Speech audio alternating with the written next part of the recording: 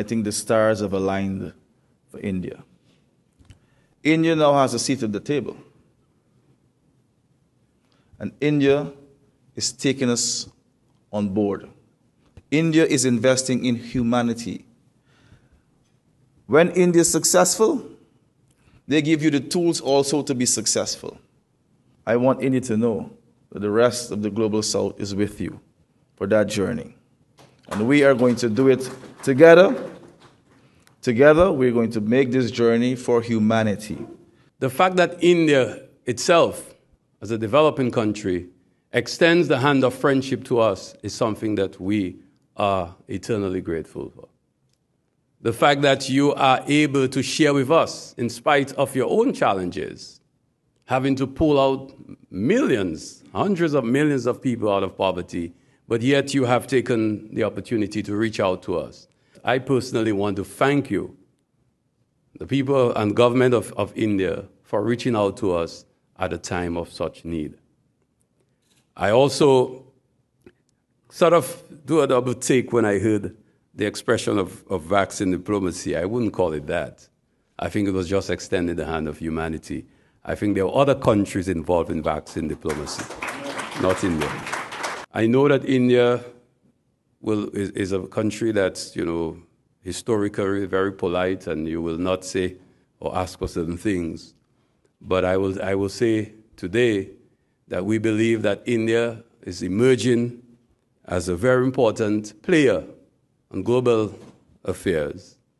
And we believe that India deserves to have a permanent seat on the United Nations Security Council. Ladies and gentlemen, bilaterally diplomatic relations between the two governments of India and Samoa were established in 1970. The focus of cooperation has mainly been in the areas of health, education, information technology, and capacity building. To conclude, I would like to formally express my government's gratitude and appreciation of this important initiative, the India UN for Global South, Delivering for Development. St. Lucia looks to India as the nation which has stepped forward to find a middle ground in the East-West, North-South divide, to build the necessary bridges, command respect, and have something to show for it.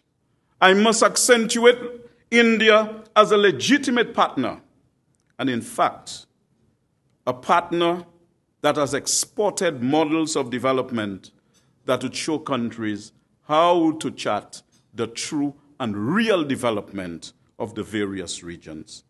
In addition, as the world continues to witness the redistribution of power, India is increasingly taking its rightful place in this multipolar world. The rest is inevitable. India is rising rapidly, and nothing can stop India right now. But India is also taking us along to the promised land. May God continue to bless India. Undoubtedly, Prime Minister Narendra Modi deserves recognition for championing the inclusion of the African Union in the G20. In many respects, India stands as a stalwart leader of the Global South. To speak with my heart. India, as my colleague from Guyana just said, in the 1990s, India was a country with a closed economy. 1990s, that's recent history. And look now where India has come. But India has not forgotten the other countries. This is not a country saying, bye-bye now, I am going to the decision-making table. India is bringing the Global South together at the decision-making table. India's legacy of contributions serves as a guiding light, encompassing endeavors such as championing democracy, promoting women-led development, and being among the pioneers in adopting the UN's global goals. Today's event echoes the messages of the G20. Vasudhaiva